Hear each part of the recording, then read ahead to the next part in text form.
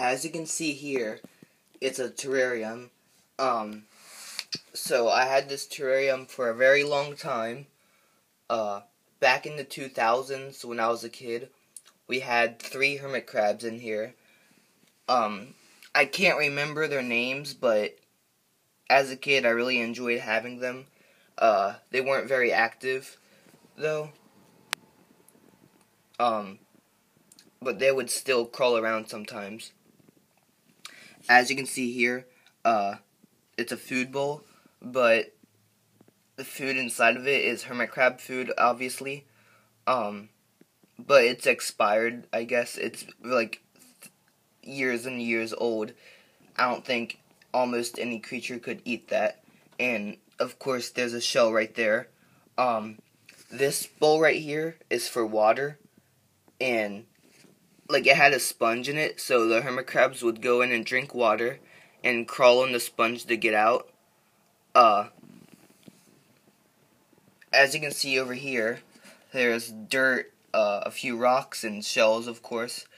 Over here there's rocks, a couple branches, small branches, a plastic palm tree, and what appears to be fake coral. Yeah.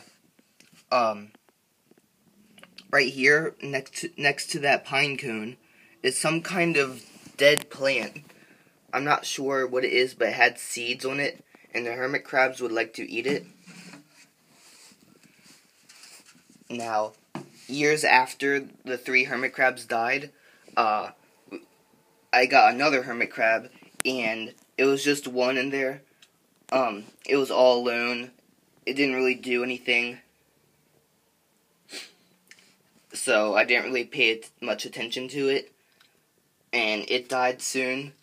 But it's been like 1 or 2 years since it died. I'm not sure which hermit crab this is, but this is a dead one right here. Yeah. Oh no, it's a dead hermit crab. And the quality is bad too. It's been a while since he's died, though. I'm not sure which one that is, one of the 3 that I had a long time ago, or the one that I had a couple years ago. So this hut here, it's really special for some reason. I don't know why.